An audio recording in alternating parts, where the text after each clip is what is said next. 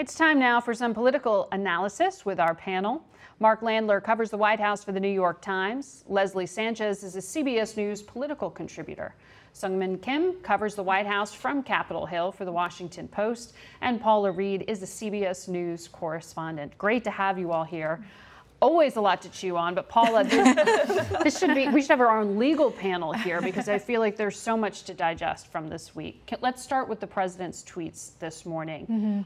He is out there defending his son and saying that he has no concerns about him legally and this meeting that he took at Trump Tower with a lawyer linked to the Kremlin.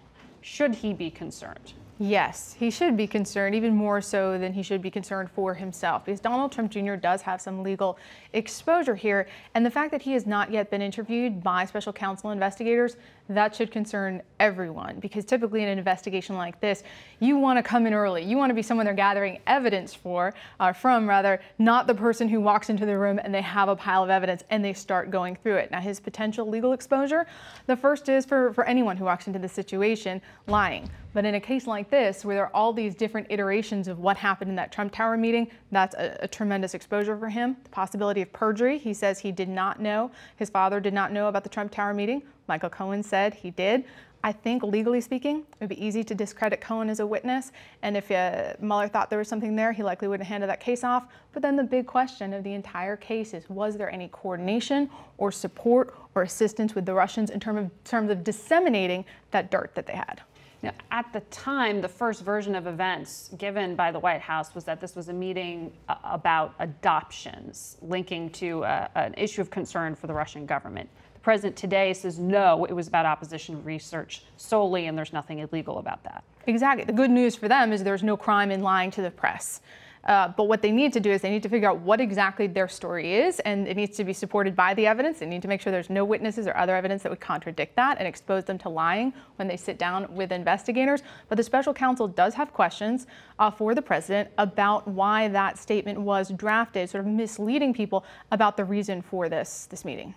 Mark, when we had Kellyanne Conway on the show, she was trying to explain that the president, when he uses this term Russian hoax, is referring to misunderstandings or misconstruing of facts related to the investigation, and that it has nothing to do with what his national security team says. You've been writing about the fact that they're saying two different things about the same topic, actually, which is the view on Russia, period. Yeah, this is a recurring theme with the Trump White House, which is the efforts of his aides to sort of narrow the scope of what he's saying.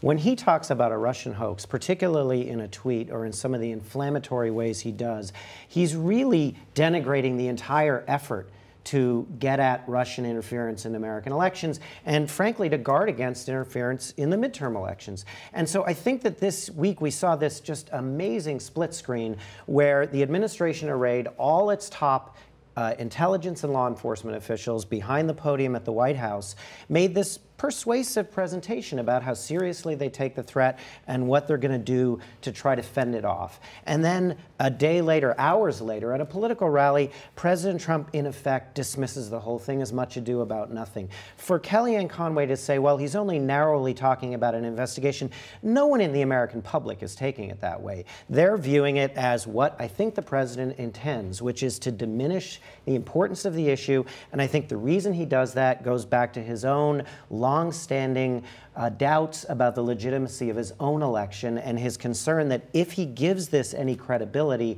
it will reduce his own credibility. And so I think that this split screen is really what matters and not the after-the-fact attempts by the White House to spin it. Is the effort here, to manage the public understanding of the Russia investigation, or is it to manage the president's own party? Because what you hear consistently from the Republican establishment is that they stand with the intelligence community and their version of events, not the characterization as a hoax. I think it's a little bit of, it's multiple things. I think in terms of the public perception of Russia, and also we talk about how, along with the Mueller investigation, we talk often about how the president's constant tweeting and his attacks on Mueller is partially to just publicly discredit the investigation. So you do see that kind of... With an eye towards what could happen Exactly. With a potential impeachment. Exactly. And you saw the shock coming from Capitol Hill right after his comments in Helsinki alongside Vladimir Putin. But I think that whenever we ask congressional Republicans, you know, look at the president's rhetoric, a lot of times they do point towards, well, look at what Dan Coates is saying, or what Secretary Nielsen is saying, or Director Reid. They're satisfied with what his administration officials are saying, but, you know, that is a different message coming from his top officials versus the president. Leslie, I know you've been out there doing some reporting. Does all of this translate to people at home and people who are going to go place votes in November? Big disconnect, right? So what the Republican Party is thinking is they want to buck traditional norms. They want the president not to have the major losses that most president would have at a midterm election, when these midterms tend to be a referendum on the president. They're saying, wait a minute, we have raised $250 million this election cycle. We have $50 million in the bank, meaning the Republican Party, and they're ready to marshal those resources on the ground. And they understand what the president understands, which is very much to this point, the pulse of the people. What used to be a roar in the Republican Party is now a whisper, because the economy is strong. The president is now at 50% approval, more or less. Congress is still at 10% approval, and they see that unemployment's low, and they can win. They may like the agenda, they may not like the man. Paula, just to button up one part of the legal question this week, and that was so many. The former Trump campaign chairman, Paul Manafort, was in court last week. He will be headed back there. There was all this color about his personal wealth, his clothing. What is the prosecution trying to lay out here in terms of the picture? Well, as the judge likes to continue to remind everyone, he is not on trial for having a lot of money and throwing it around. This trial has nothing to do with the president, has nothing to do with the campaign.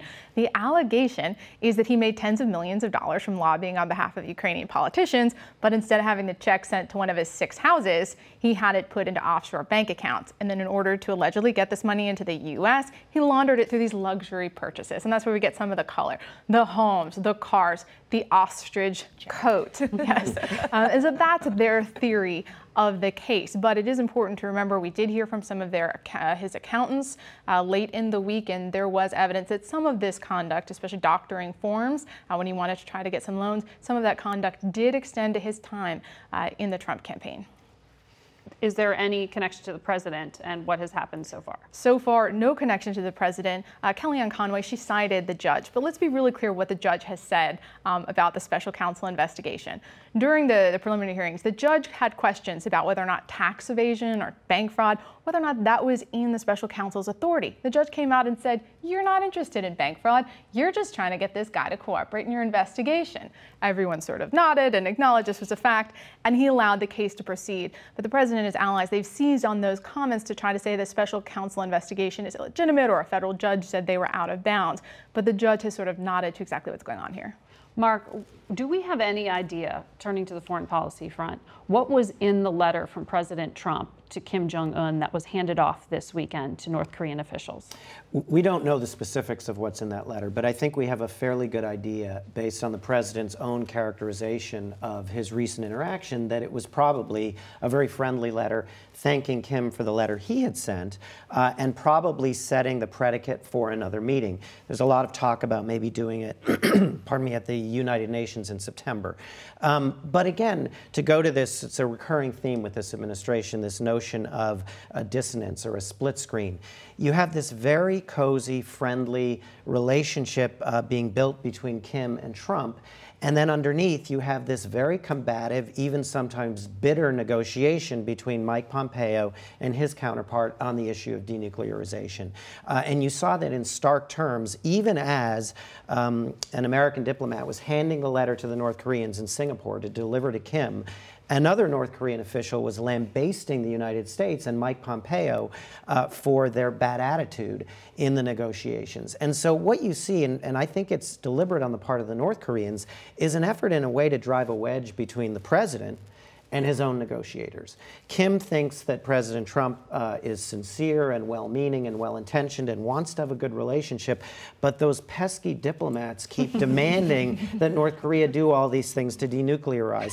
It's a pretty effective strategy. It puts Mike Pompeo in a very bad spot because he's the guy who has to deliver this deal. And he's been very forthright about saying he sees a long, difficult negotiation ahead of the United States and North Korea. And he acknowledged, he said, the timeline is going to be up to Chairman Kim. Thus far, no denuclearization that we have seen at the moment. We're going to take a quick break here, and we have so much more to talk about, so stay with us.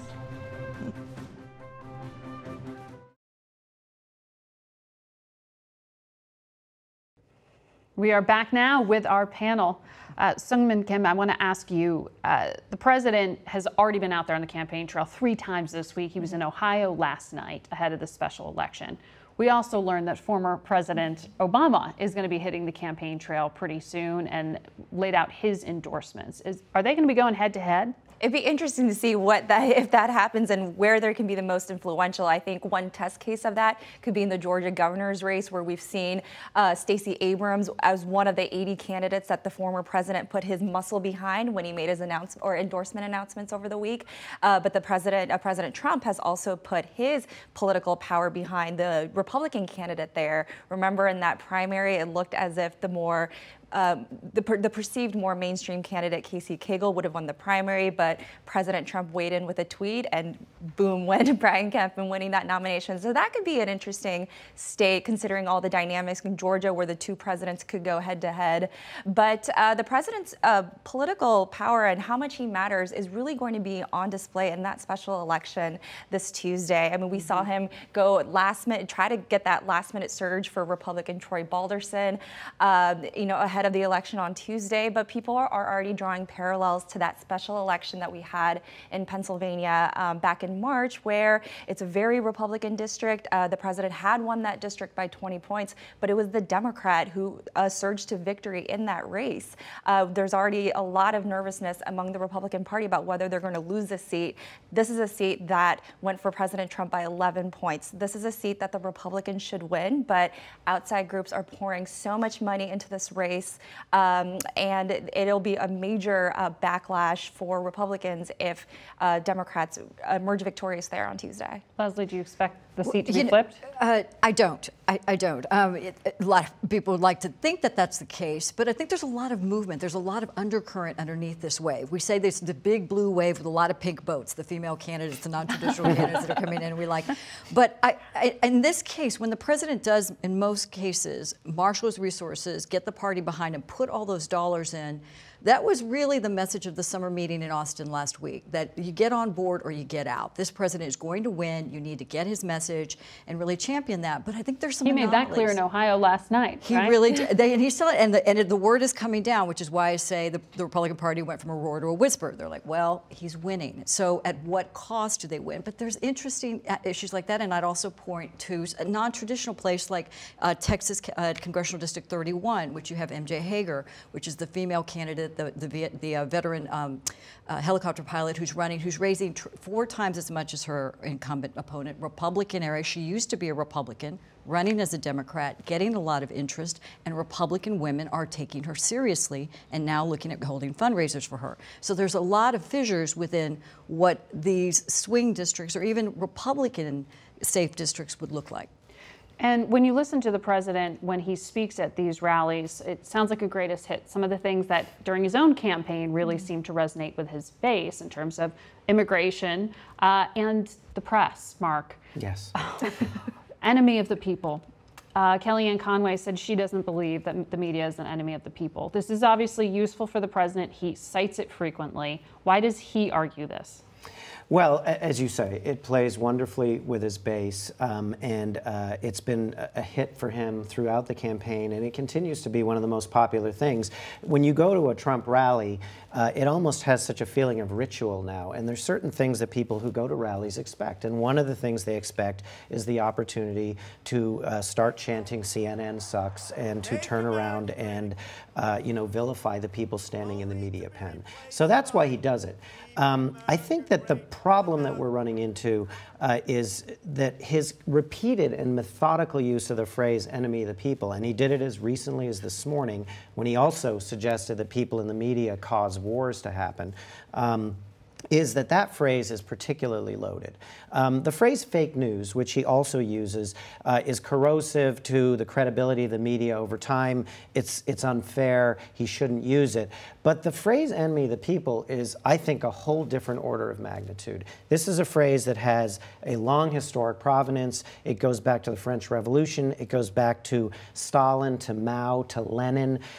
People in those totalitarian societies use the phrase enemy of the people to suggest that one group in society was subhuman. And by doing so, it opened the door to all kinds of violence being carried out against them.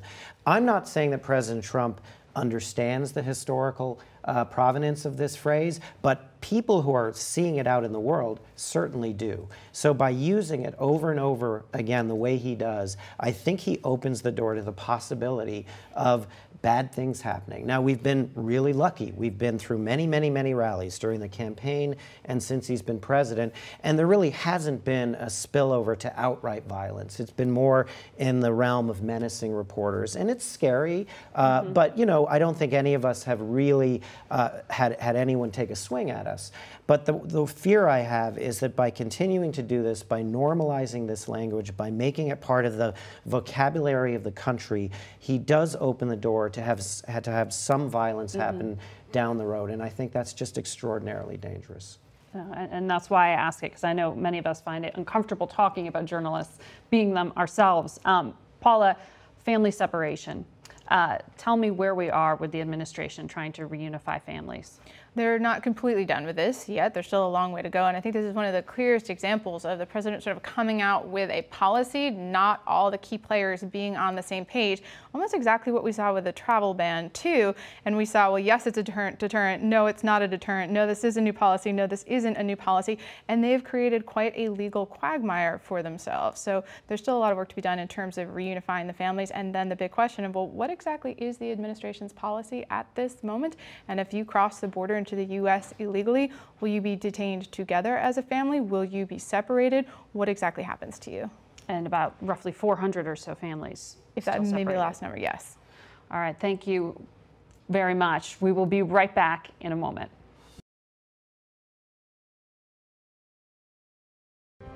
That's it for us today. Thank you for watching. Until next week, we will be back with you then with a look at race in America 1 year after Charlottesville.